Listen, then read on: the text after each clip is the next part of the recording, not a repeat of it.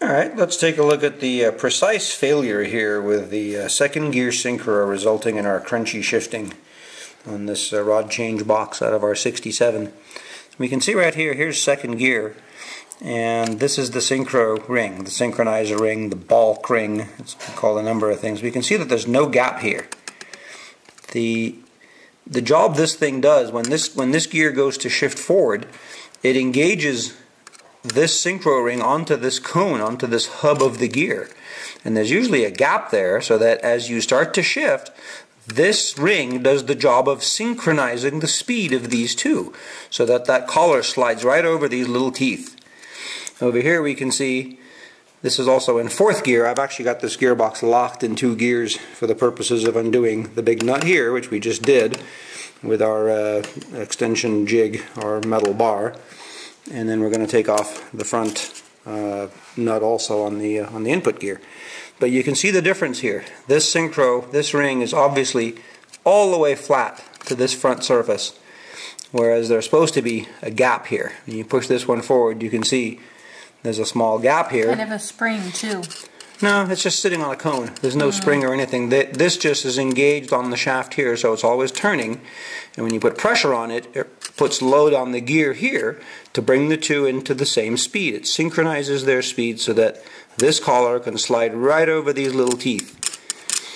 Now when it's flat like this, I'm going to show what happens. I've got another set of gears here. We'll show a sampler, but I'm going to hand the camera over, and then I'll be able to use both hands over here.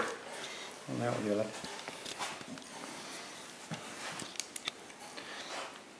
Alright, so we've got here, this is the first gear, and we can see here's how the synchro is supposed to be. It comes up, you've got a gap here, and the specification is somewhere, but 10, 20 thousandths, something like that. 30 thousandths is about where they start out new on most of these. But when there's room here, then when this goes forward, you can see it rides up on this cone, and it brings this gear into speed really quickly, so that these teeth, there's only 3 positions where it goes, that these teeth, when they're going the same speed, slide in real nice. That's a nice quiet shift. Now, a worn out synchro, no gap at all. So this thing just basically freewheels on here. There's no contact along this cone or this inside edge. You can see how these are really kind of worn flat. But that causes it to not have enough load to bring the gear up to the right speed. So what you have is a shift, and we'll exaggerate here. We won't be able to duplicate it, of course, because we're not spinning it with an engine.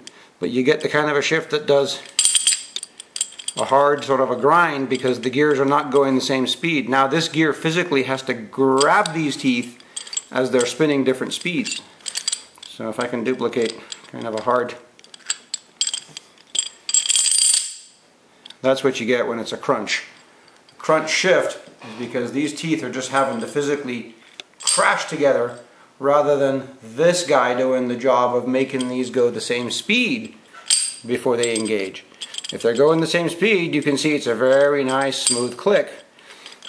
And if they're not, that's a hard crunch into gear because now it's got to physically spin it. So we're going to make this work the right way so that it shifts nice and quiet, and yet with our powerful engine we can still kind of bang the gears and do what we like to do when we have a powerful car.